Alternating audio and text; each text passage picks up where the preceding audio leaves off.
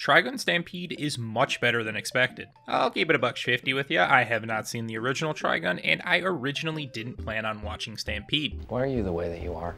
Not that I have any issue with CGI shows, I probably watch more than the average person, but I also don't really seek them out. But perhaps if I realized sooner that this was produced by Studio Orange, I may have watched it. From what I've seen, Stampede is more of a reimagining of the original and not a straight up remake. There's different characters, settings, and an overall pacing. I skimmed through the first episode of the original just to see how reimagined Stampede truly was.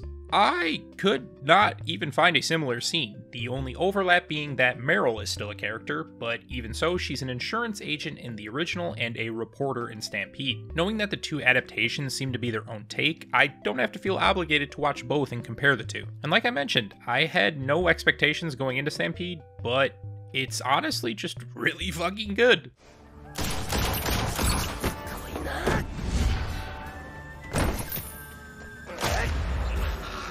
It's good. That's good shit right there. Let's get the obvious out of the way.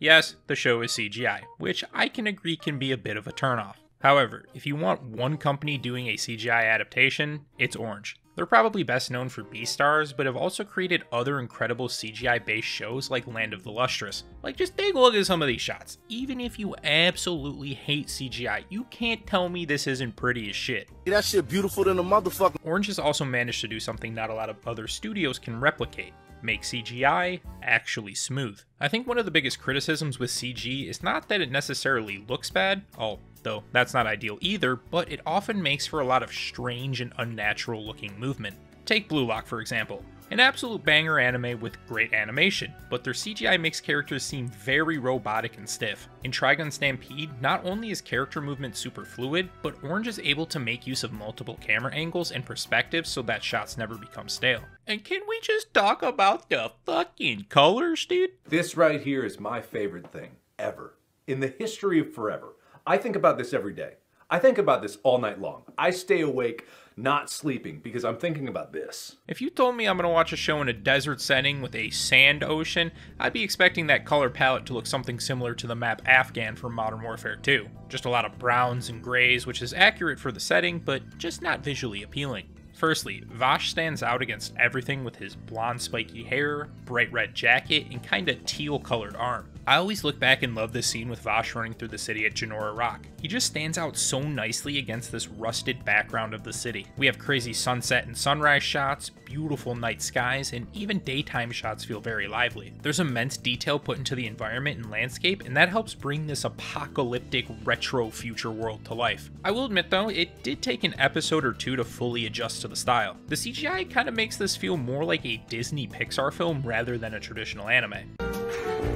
Then you mix that with some unique character design like Einstein, Wallace, Ferritor, and a fucking Navi, it just feels different. But honestly, I'm all for that. Too many anime cast generic character 1 through 10 and call it a day, but we have some interesting designs here. But as much as I've praised the CGI, it's not perfect. I notice whenever there's like a sudden quick movement from a character, it feels slower than it should be, and a lot of the time facial expressions aren't accurately conveyed. That might even be just me nitpicking, but I was overall very impressed on the animation. Another thing I was very impressed by was the overall story. The general premise is nothing special. Basically, one side think human bad, want to kill, other side think not bad, don't want kill. But how the show handles the personalities of both Vash and Nai is extremely well done. The destruction of their ship lays the framework for how each character feels. Nai is batshit crazy and pretty much wants to kill all humans for the ways that they are using plants, while Vash regrets what he's done and never wants to see another person die. But unfortunately for Vash, he receives an inaccurate reputation from the widespread atrocities committed by his brother, thus earning him the massive bounty on his head and the nickname the Humanoid Typhoon. Now, even though Vash hasn't committed those crimes, I don't think there's a more accurate nickname for him. He's a super kind and peaceful guy, but no matter where he goes, chaos follows, and that's honestly kinda just fucking sad.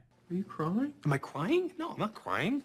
You're crying. The man can't make any relationships because sooner or later someone is going to come looking for him and destroy everything in their way to do so. But even when that happens, he's still against the violence no matter friend or foe, as we can see with the repeated asking of whose side are you on? Truth is, he isn't on anyone's side, he just wants the outcome with the fewest bodies. I'm curious to see if they expand on this theme and if Vash stays strong with his stance. Now admittedly, I did not have this positive outlook on the story over the first couple episodes. In fact, I was considering dropping the show because it seemed a bit too goofy for my liking.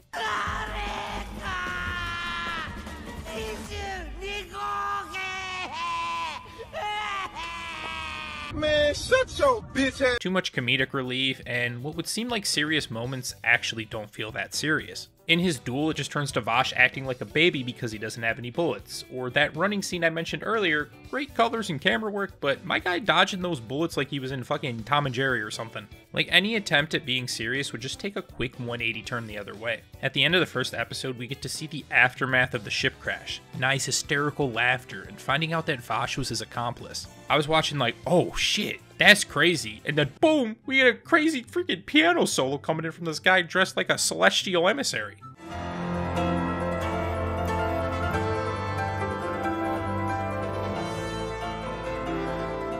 Granted, that solo was pretty tight, and the scene makes sense later on in the show, but there were these little moments that just kind of made me question if I was really enjoying the show. I was hoping that it would get a little darker and more serious somewhat soon, and you know what?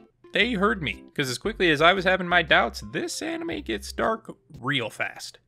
Dude, not the piano mannequin. What's this guy gonna do? Fucking compose him to death? Oh. He composed him to death. I was reading some stuff online saying that Stampede gets dark and serious much faster than the original, which I think is more fitting for the current state of anime. So I'll just say to anyone who's maybe questioning the show, give it at least 4 to 5 episodes before you decide if you want to continue. And since we had that tonal shift, the show has just been super solid. We're introduced to new characters, get more backstory on Vash and Nai, and just learn more about this world in general. It sort of feels like us as watchers are also reporters right alongside Meryl and Roberto, following Vash and learning the actual story. And I just gotta mention this one thing. Normally, animes will have some character with some super edgy nickname like Great Explosion Murder God Dynamite just to try and sound cool. In Trigun, when you have someone named Millions Knives, that motherfucker actually got millions of knives. It's a knife. The only thing, or should I say person, that I haven't been a big fan of so far is Meryl. It's the classic naive go-getter attitude that's extremely outplayed, where the character keeps wanting to help and puts themselves in harm's way when they know damn well they ain't doing anything. And let me tell you how we got this whole ass ocean desert, incredibly barren at some points, yet she still manages to almost crash into the one singular object that's in front of her in like a 12 square mile radius. However, she's by no means insufferable and does have some decent scenes. And really quickly, I'd like to just shout out the music, not just the opening and ending, even though those are absolute bangers, but every song that they use throughout the show seems perfectly composed for that specific moment. I have no idea how long Stampede will be airing for. The original was 26 episodes, but I think it's safe to say that we'll be getting at least 12. I hope that they continue to produce more episodes or other seasons because this has been my biggest surprise for 2023 anime so far. Have you guys watched Trigun Stampede, the original, or both? Let me know in the comments what you think about the new adaptation and how it holds up against the original. If you enjoyed the video, I'd appreciate it if you dropped a like, comment, and subscribed. If you want to support me further, the link to my Patreon is in the description. We have a bunch of tiers and cool rewards like picking stream games, Discord badges, weekly hangouts, early access, and shoutouts at the end of my videos. Like for Killer Bunny, Leon, Little PK, Nova, Peppy Jewel, Nicholas Gutierrez, Tech Rob, Shaky Pants, and Chupa. That's all I got for you this time. Hope to see you here again.